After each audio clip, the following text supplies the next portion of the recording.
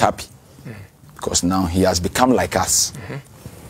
Ubetimi enyina chemi, I respect age. I repeat it today. But ibi ana baby amadru and you tip enemy. Abaye someone no defend say metie menu ana video bi. O se baye kura de obi na no kasaka wonyamdwuma mo kasa wa abaye sem so no. Kasa ti abaye. I stand not to be corrected. Like if you mention Sasadi and Okra umfri nyame. Hodia Mr. Maminiano, Nyame fan born in channel. Amen. Me who police in ya commission about officer or cheap civilian I want you mistake that. Na police in onim na juma. And the importance of our office as a prophet. Nipa dware bae ho obi ko ton ice water bretiti ni moja ni disika breye no ene se ogie di se yetinyame ne na bibi ha na ye duhunufo ye behunu sunsumoni bi ha no ye betimi apam ti menu an kansa asem no o ye menu apanyi be me hu se sunsumo de na dwene swa I want yes ye bi hu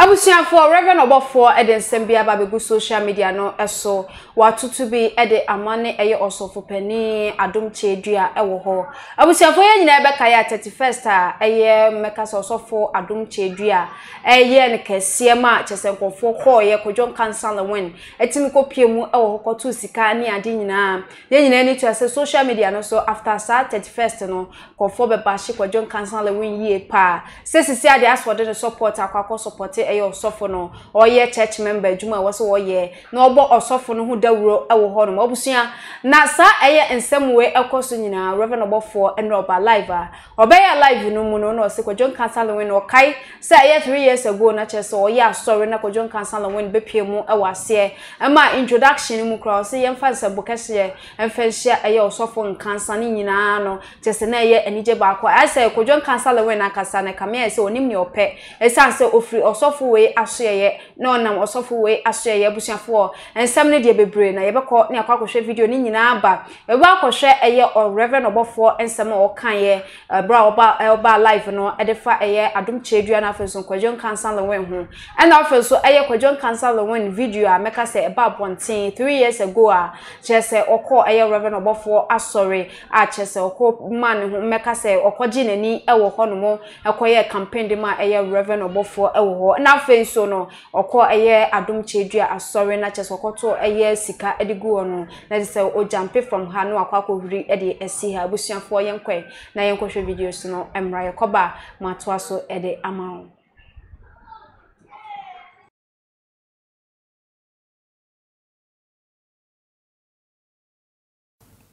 you realize say osofo no ye naive what is happening no person bypass nyamdwuma na condemn the real truth no irrelevant timinya time man 4 years in statement and Kyei last year okasa was we 31st onyin say obi oya artist betwa advert ama no de anya nipa this year I watched that guy who say guy be a first name you should know a advert man we hit on YouTube o nya nipa by 500,000 okay a guy on a platform for 31st advert. He claims that he's a church member. He's happy because now he has become like us. Ubetimi enyina chemi, I respect age. I repeat it today. But ibi ana baby amadru and you tip enemy. Abaye someone no defend say metie menu ana video bi. O se baye kura de obi na no kasaka wonyamdwuma mo kasa wa abaye sem so no. Kasa ti abaye. I stand not to be corrected. Like if you mention Sasadi and Okra umfri nyame. Hodia Mr. Maminiano, nyame fan born in channel. Amen. Me who police in ya commission about officer or cheap civilian I want you mistake that. Na police in no onim na juma. And the importance of our office as a prophet. Nipa dware ba ye ho. Obi ko ton ice water. Bretiti ni moja ni di sika breye no. Ene se ogye di se yeti nyamene.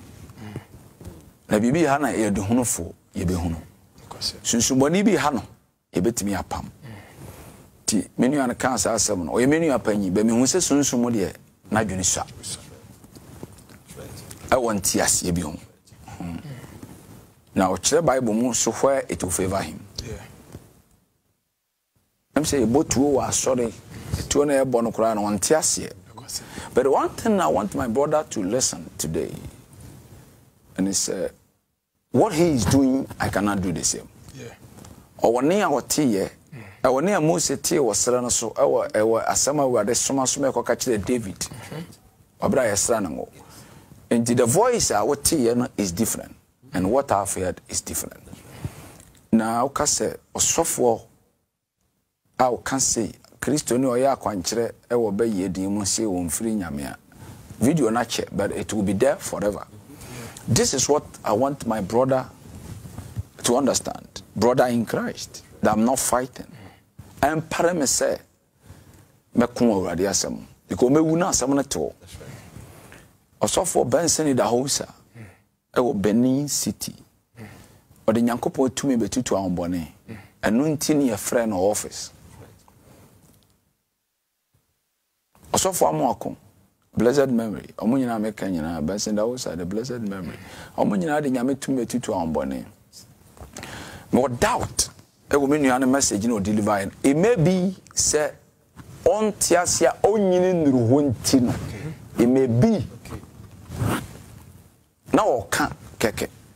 But it's mean what he's saying there on one casa per se or before. Okay.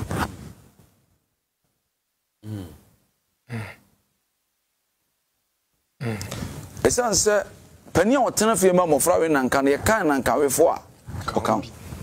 It may suspect him in you say it does obey a baby some and answer why a bay for and answer. Or a demon in disguise. Me suspecting at all. And I'm suspecting and say, be a person Casamani Paginidi. Listen to me. Don't quote me wrongly. Sabaye Bemus were different. Okay.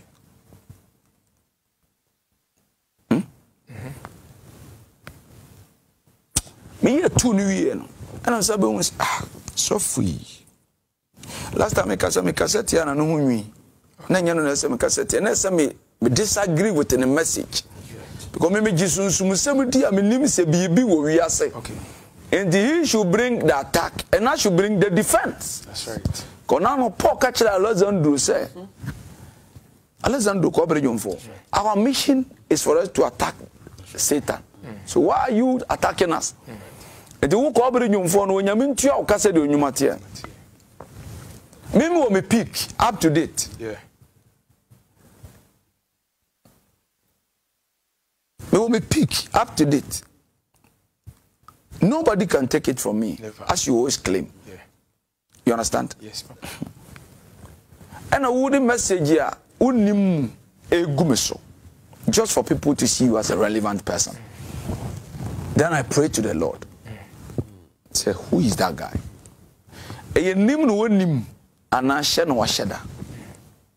Okay, that's right. Wow. And I want to catch him and say, oh, Mammy, now that's us only be Pino Macasa 10 years. Mammy Contokwa, yes, I'm penning for from a tomb. But saying, Yamia Sauna make Candia, but me I can 100 years. And I went to the Lord again. Say, already, many are so free. A driver for book room, cram a fan on a coffee. Me konto kwa krobena ho se opatafo no onye patafo na criminal. Okay. But I say nowadays I realize is Obama so attack. He's the first pastor who turned Okono Ghana. No joke, take it. What should I do no so my jedi. Yes, me dija. Odija tell me. Odija o pa. Enti edena menye. Eno ma ka chense menya obetre. It's only a matter of time. Okay. The true identity of everyone shall be known. And let me say one day, Empire born me gusu akwanchini mu na Awurade asemi nya betra me de besi. Could you believe that ono no kire se nkofo mfiri nyame no? All tesna osomo. Ebe onya the power si free no. Awurade ayadom mo no confess se onye nyame nipa. Osom bonsam. Kai. Na papa it misses us obi a o claim say he is the light. To no because obi onim brofo kabia no maybe ti obeka self acclaim prophet.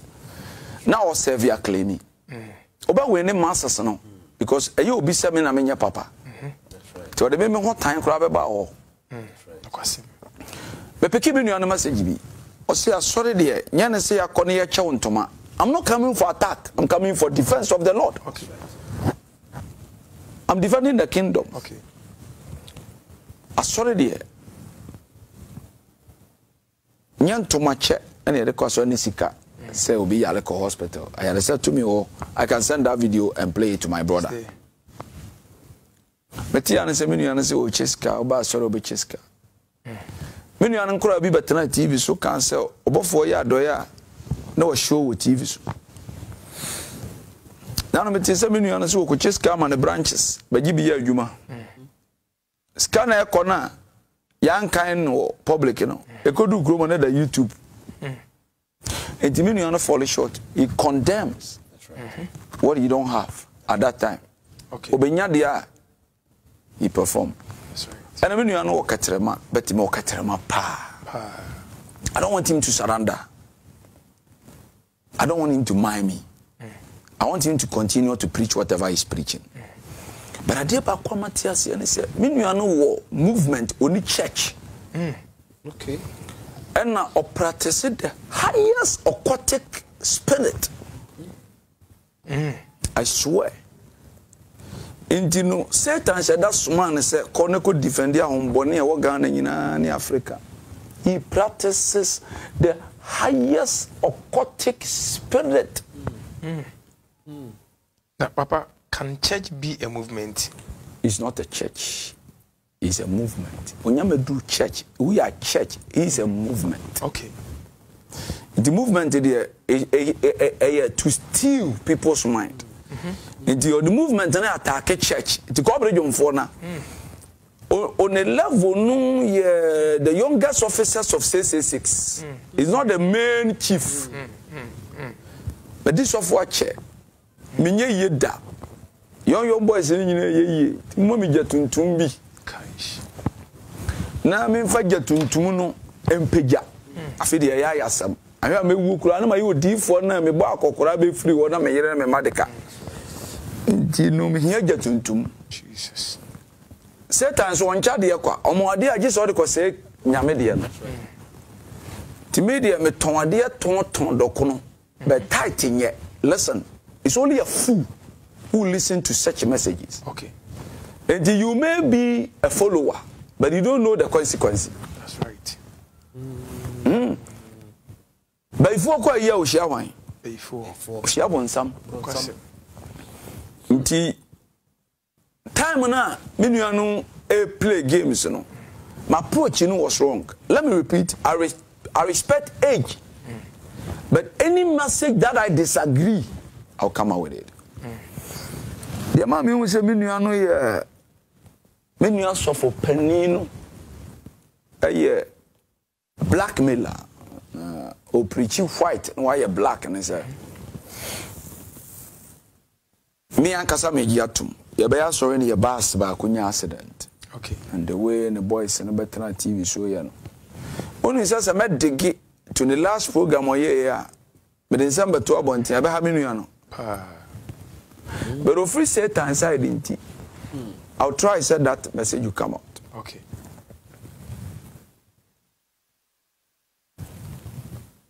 Police for guidance now. I don't know who's IGP they are aware. Okay. Me kwaye na minya police escort. Or be preaching.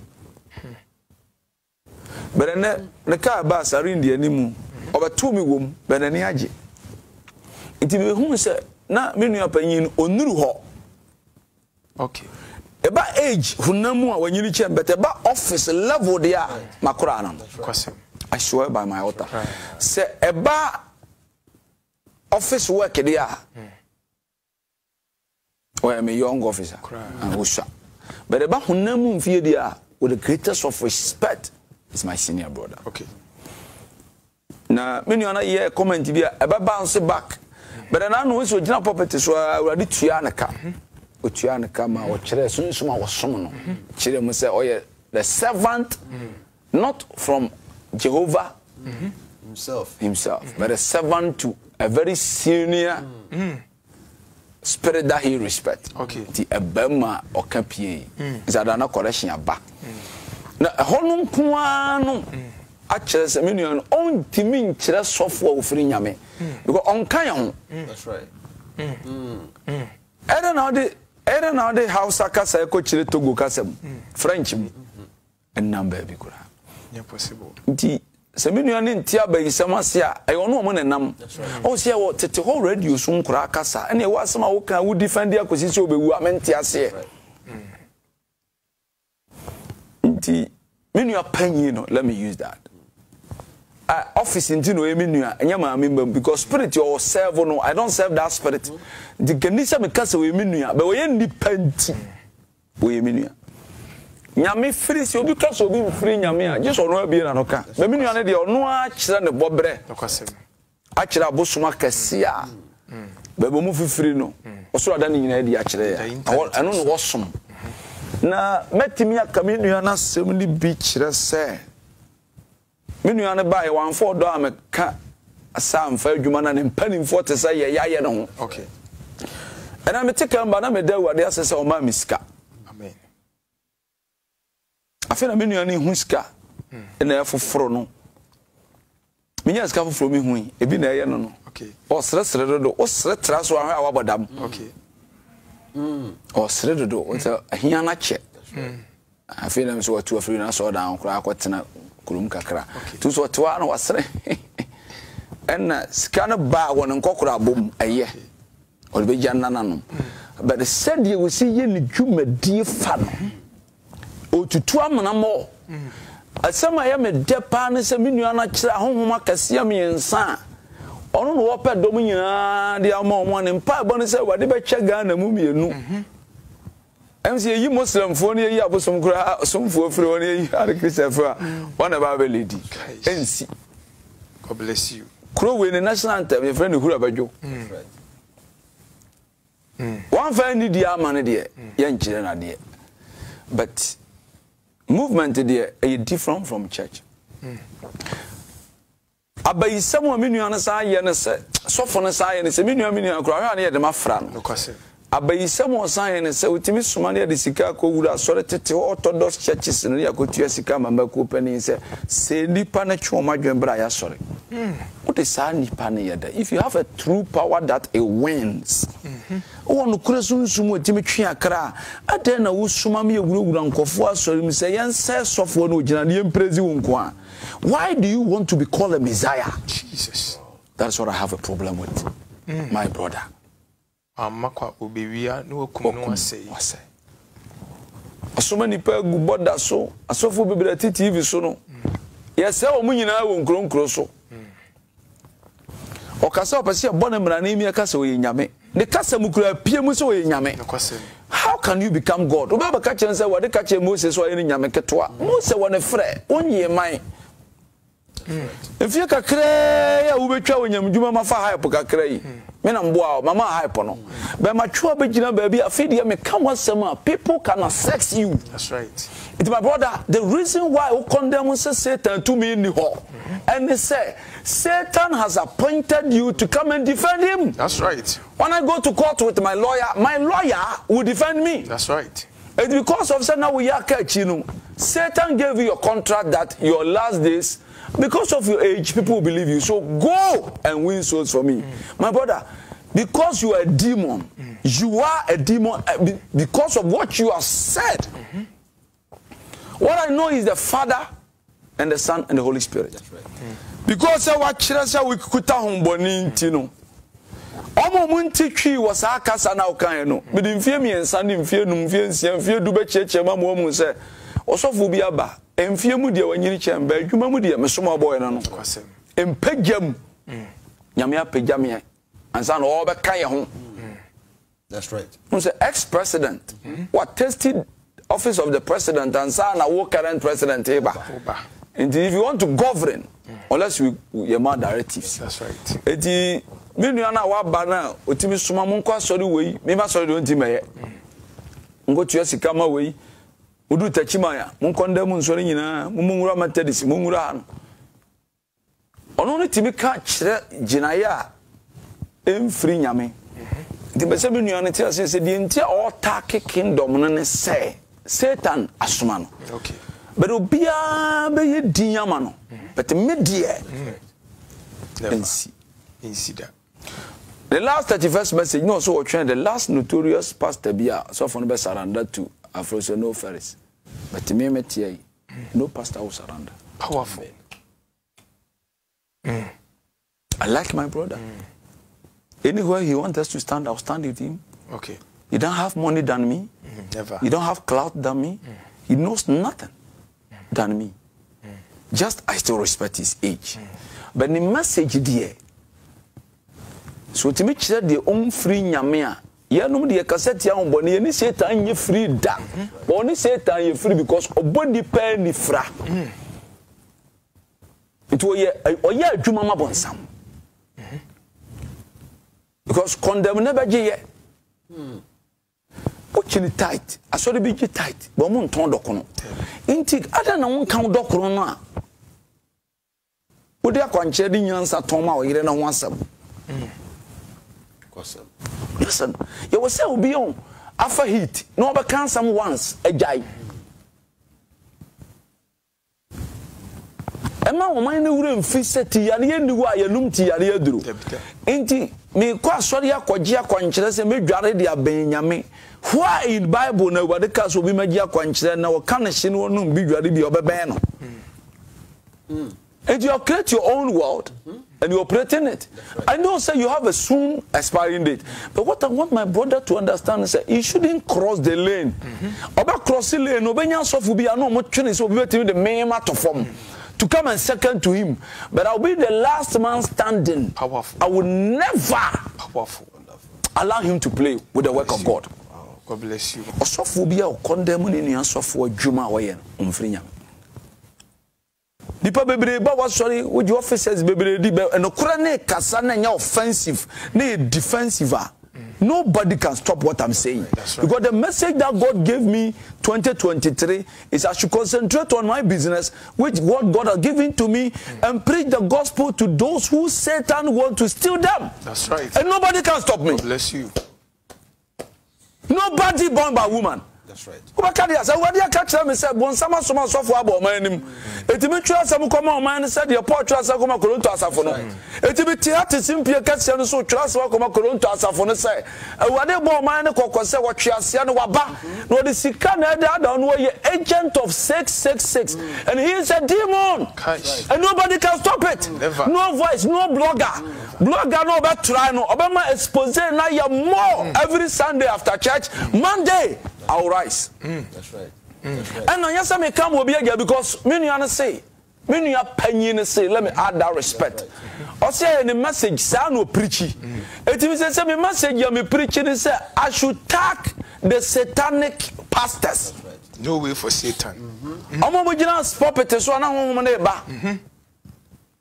Tetenona can say, Shiza, Shaker. Sao no me makwa no operate and ma ka da na me say operate me that so voice dey ka and ma catch me nu say I am the voice of the voiceless. Me nu need defend ya by for security be no unti o defend ya by for because of say oya tete wo kuro no so bosom no a abaifo peboni adia omo de omo koda no no when the catcher was set tachimu abo kire wa ni ho tachimu afo me kancha me se kokubofo shame on you bo kire wa bia ni ho ye mu set tachimu ahene amen our farm amen our farm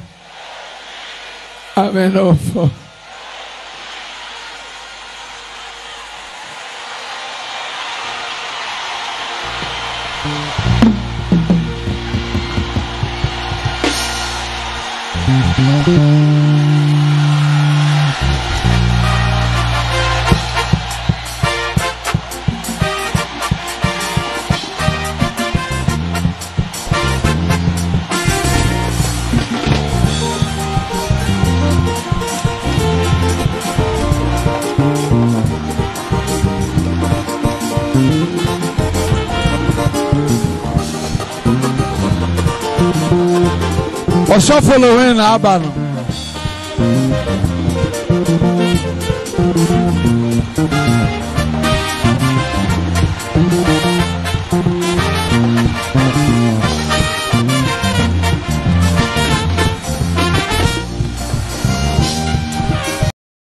For na Reverend Obofour sini nuane de ohwa emsebe yi kakra eka ho abusiafo fa comment efa brana make say tap send adwuma ko bia wo Europe Canada US so send this card ya bagana wo de form mo account and say bank account and one so be call Google Play Store and now say App Store no download the tap send app no wo download we be bisa so promo code no about Adepa TV e de asho about Adepa TV show we are Europe be charge €5 so Canada and now say US and so be charge $10 into so na you tap send app on of do juma nyina e ho no mo e fa maye oba YouTube ne so a no wa subscribe e de amaye no wa like page no follow yen e ho so Facebook Samsung na TikTok Twitter Instagram so ho so be follow yen e ho me din Miss Ama Adepa makram